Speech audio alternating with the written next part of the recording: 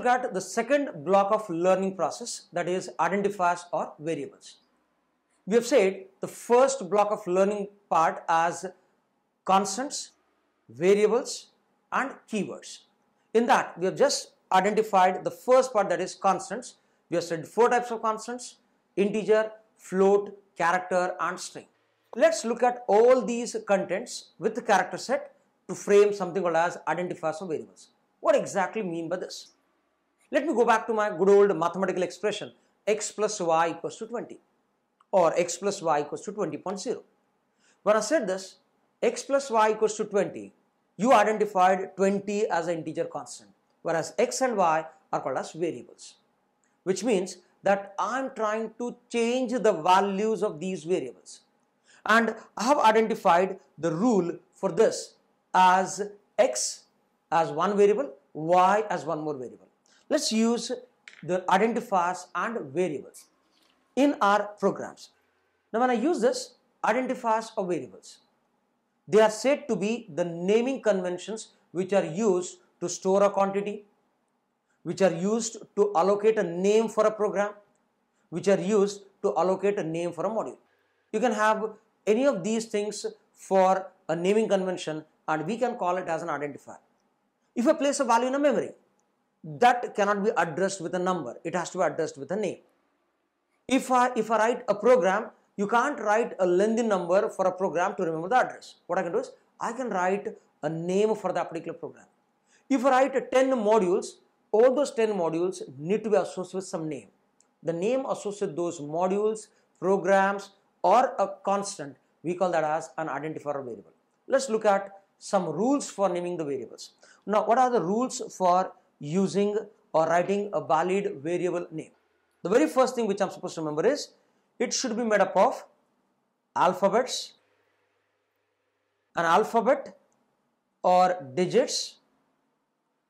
Only one special character is allowed, that is underscore. You have to write a hyphen symbol on the bottom of your line, which will be called as an underscore.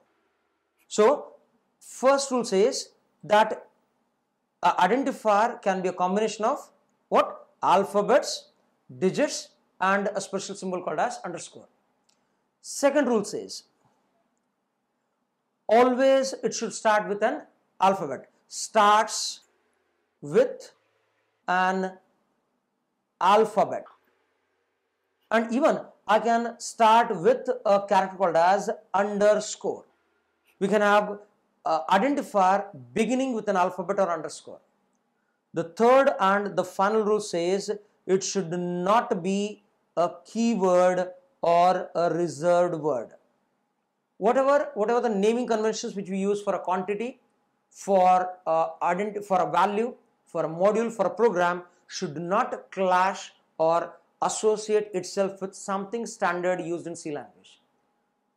The special rule which I can identify one more as, it should not contain blank spaces, which is obviously special characters not allowed. Let's look at some examples of this particular identifier or variables.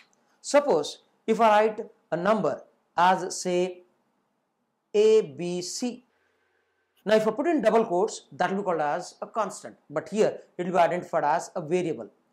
Rule says it should be a combination of alphabets. Yes, it's a combination of alphabets. It should start with an alphabet. Yes, it starts with an alphabet, and neither is a keyword. So I can use some conventions for naming this particular quantity. For example, I can say X to store a value, Y to store one more value. Obviously, a name can be even a single character also. But trying this will be an error. Suppose if I write a quantity as say first value, this is invalid. Now you can identify a rule why it is invalid. Let's look at those rules. It says it should be a combination of alphabets and digits. Yes, it's a combination of alphabet and digits.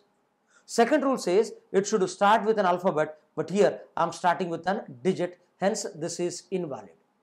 So I can associate various names to call them as valid variable names or invalid variable names.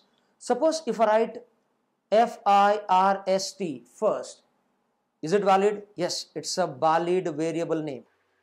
If I write this way, IST, is it valid? Yes, it is valid. Now you might argue or you might have a thought saying that this is Roman 1. No, this is not Roman 1. This is a alphabet called as I. Roman people, they use alphabets to represent numbers. If I write something of this sort first, this is invalid because this doesn't have a beginning character as an alphabet.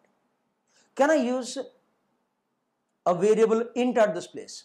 No, this is invalid because this is which comes as a keyword. There is a predefined meaning with this particular word which should not be used for naming our conventions. Basically, all this which I have identified as valid, they are all called as identifiers because they represent some value, they represent some quantity, they represent a name for a module.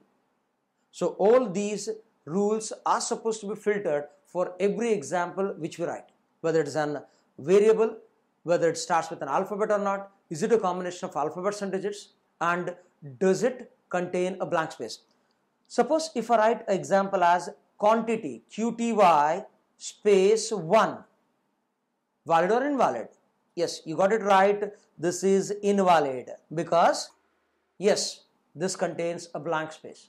Rule says blank space should not be used.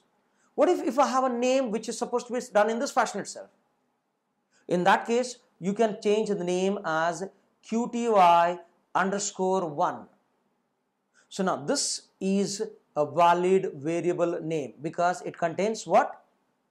It contains alphabets, an underscore symbol and a digit. So whenever you feel that the name which you are going to select for a quantity should be associated with some blank spaces, don't try to put a blank space, use an underscore symbol. That's it about the identifiers or variables. Thank you.